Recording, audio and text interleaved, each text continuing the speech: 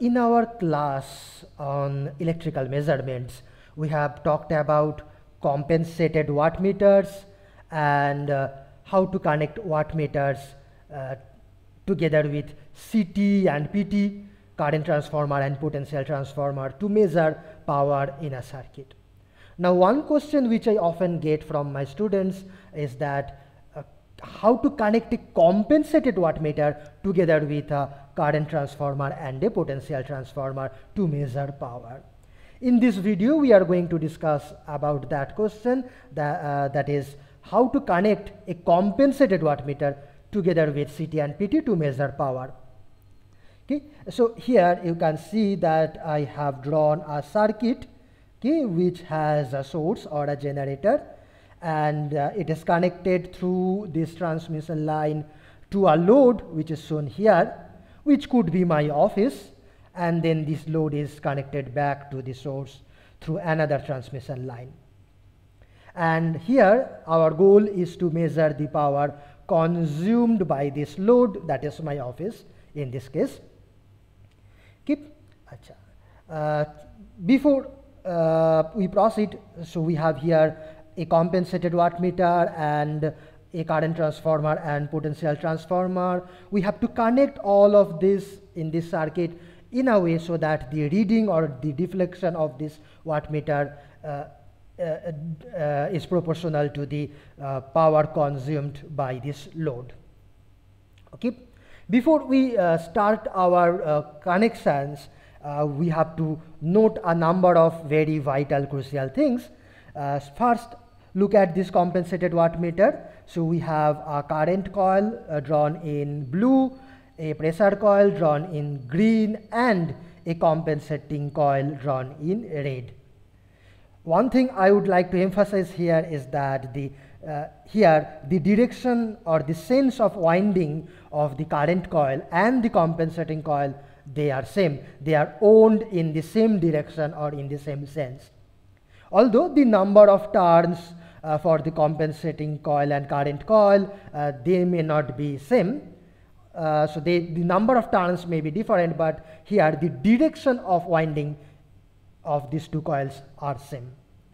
And to emphasize this fact, I have drawn actually a core-like thing in yellow. Okay, so practically there is no core in a wattmeter for the current coil and compensating coil.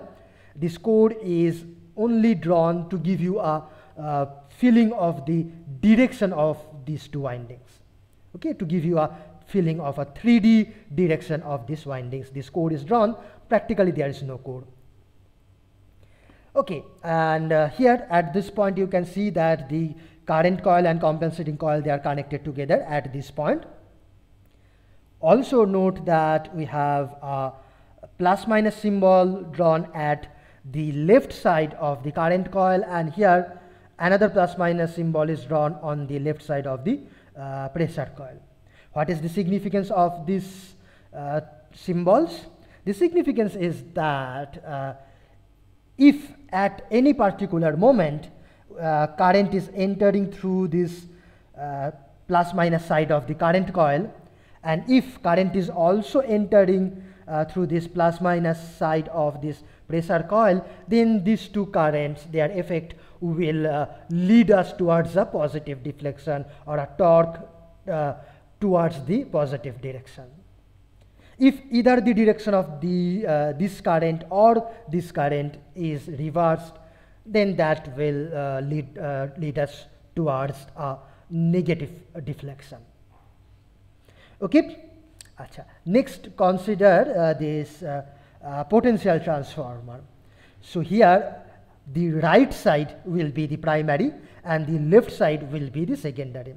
So you can see that this is a voltage step down transformer, and the number of turns, the ratio of the number of turns of the secondary to the number of turns of the primary is 1:K1. K1 is greater than 1. Okay, so therefore this is a step down transformer, voltage step down transformer. Also, I have a dot symbol at one end of this primary and a dot symbol at one end of the secondary. What is the significance of these two dots? The significance is that if at any particular moment this end of the primary is positive with respect to the other end, then at that particular moment this dotted end of the secondary will also be positive with respect to the other end. That is the significance of these dot symbols or dot convention. Next, look at this current transformer. Here the upper side will be used as the primary and the lower side will be the secondary. This is a current transformer, so the upper side primary has less number of turns compared to the secondary, and the turns ratio is 1:K2. Primary to secondary turns ratio is 1:K2. K2 is again greater than 1. So in terms of voltage, this is a voltage step up transformer. K2 is greater than 1. Further, you can see that I have a dot symbol at one end of the primary and a dot at one end of the secondary. What is the significance? So here, as per the principle of a transformer, or as per the dot convention, if at any particular moment a current is entering this dot through this dotted end of the primary, then the current should leave through from this dotted end of the secondary. Then we want to measure the power consumed by the load. For that, we can multiply the current flowing in this direction from top to bottom of the load at any particular moment with the voltage of the top end of the load with respect to the bottom end. If we multiply the instantaneous current flowing from top to bottom and the instantaneous voltage of the top end with respect to the bottom end, then we get the instantaneous power consumed by the load. And if we do if we calculate a time average of that product, we will get the average power consumed by this load. So I repeat, we are going to consider the current flowing from top to bottom of the load, and we are going to multiply that with the voltage of the top end with respect to the bottom end of the load. Then to measure this voltage of the top end with respect to the bottom end, I can connect this positive this dotted end of the primary of the PT here, and this other end of the PT is connected here. Okay, and then I connect this end of this minus end of this secondary of PT to this this end of the pressure coil, and then I want to connect this plus end of the secondary of PT to this plus towards this plus minus end of the pressure coil. Okay. However, you notice that this end, this left end of the pressure coil is, if I trace the circuit, then this is actually similar to this point. Okay, so instead of connecting this end of PT here, I can actually connect it here. Okay, because you can trace the circuit, this end is connected to the left end of the pressure coil through this compensating coil. Okay, so yeah, so that's how I have connected the potential transformer. Next, to connect the current transformer, I will break this circuit here. Okay, and let me put the primary of the CT in series with the main circuit, and then I connect this end, okay, of the secondary of the CT here, and the other end of this current coil I'll connect to the other end of the secondary of the CT, like this. So notice that the current coil of this wattmeter is sensing the current in the direction from left to right.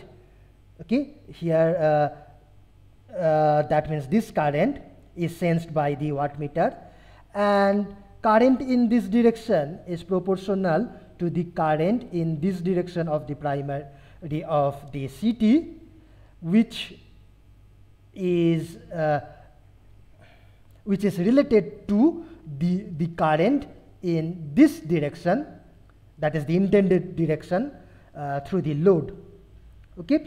Similarly, the pressure coil is sensing or measuring the voltage of the left end of the pressure coil with respect to the right end, but left end is identical to this terminal. So that means pressure coil is sensing the voltage of this terminal, okay, of this terminal with respect to this other terminal, which is proportional to this voltage here, voltage of this terminal with respect to this terminal, which is identical to the voltage of this terminal with respect to the other terminal, that is the intended voltage, desired voltage for measuring power consumed by the load.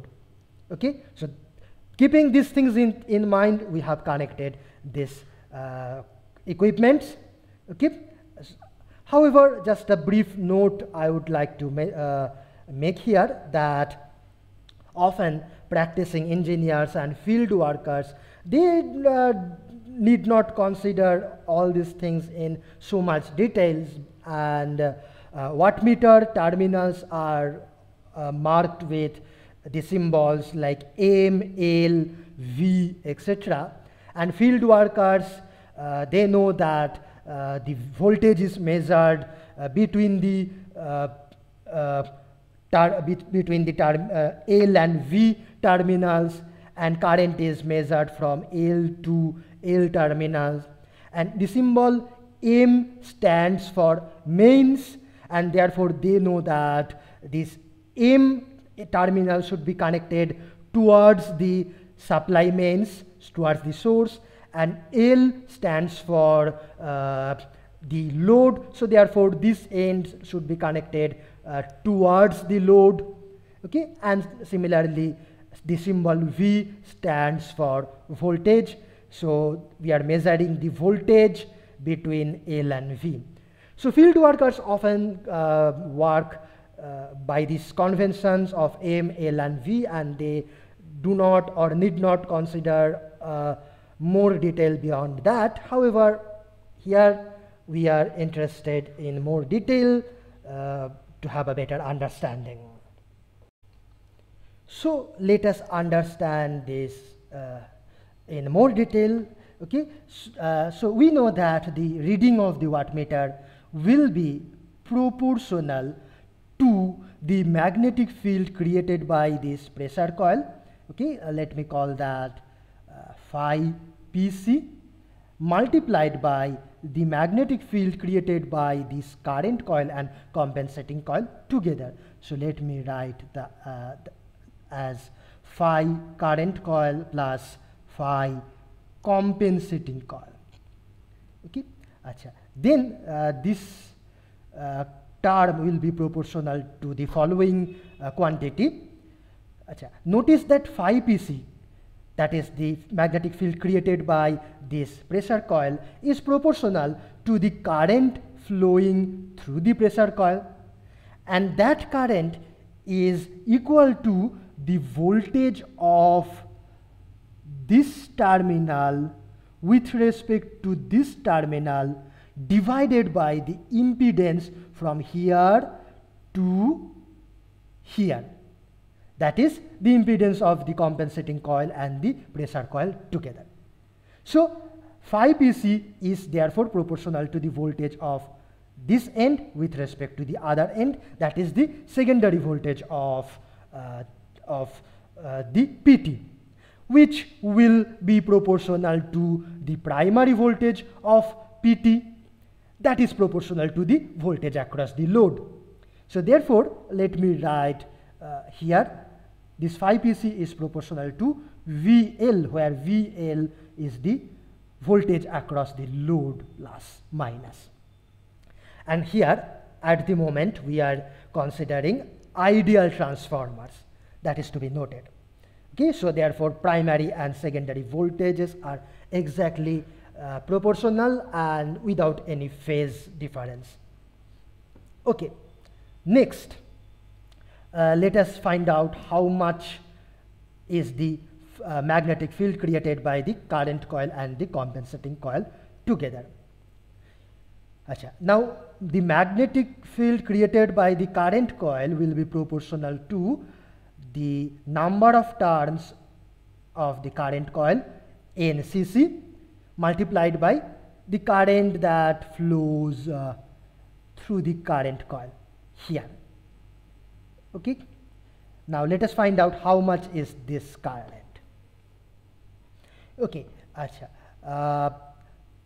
if this current is IL, load current here, and suppose this current here is I1, okay, then the current through the primary of this CT is I1 plus IL, okay, and the current through the secondary of the CT, that will be I1 plus IL whole divided by K2. So that is the current here, which is also same as the current through the current coil. Okay, so I write here I1 plus IL whole divided by K2. Okay, let me get some more space.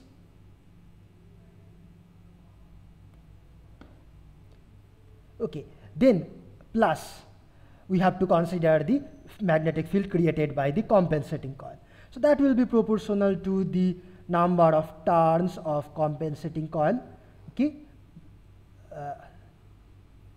multiplied by the current flowing through the compensating coil. Okay. Now notice that the current through the primary of the PT is I1, so therefore the current through the secondary of the PT, that is this current, will be I1 into K1. Okay, so this current here will be I1 K1, okay, which is flowing also through this pressure coil, and then that is also flowing through this compensating coil, but from in the direction from right to left. Okay, so therefore here I write I1 K1 with a minus sign. Okay, so this term is the magnetic, proportional to the magnetic field created by the current coil and the compensating coil together. However, we want that this quantity, that is the reading of the wattmeter, to be proportional to VLIL. Okay, so that is what we want. However, we see here that there are the terms involving I1 which we do not want, and we have to get rid of this I1 somehow. How can we get rid of I1? For that we need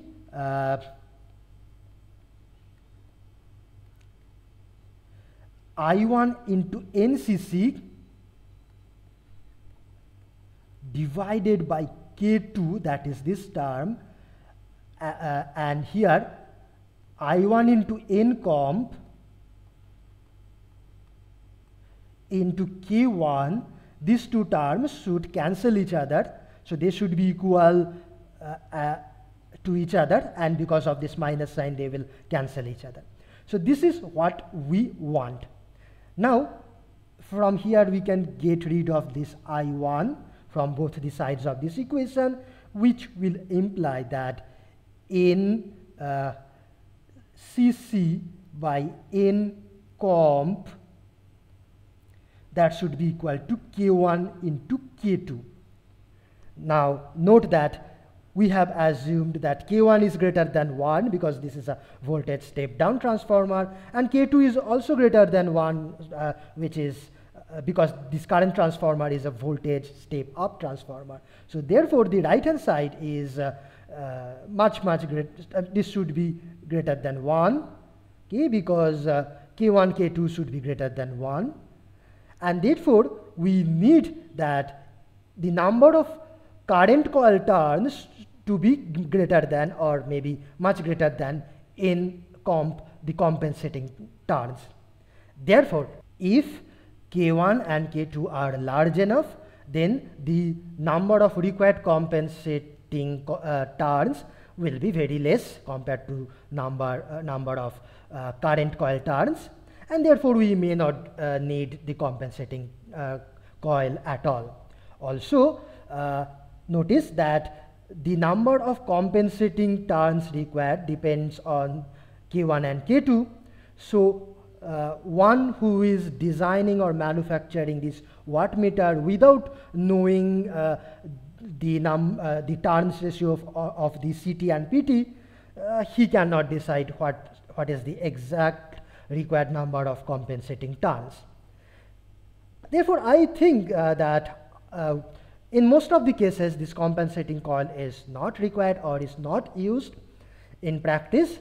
Only in cases where we need a very sophisticated measurement, very accurate measurement, then we have to decide this compensating the number of turns of this compensating coil together with the consideration of the CT and PT turns ratio. Otherwise we can get rid of this compensating turns completely. It is often enough just to have a high resistance for this pressure coil, and then we can get rid of this compensating coil.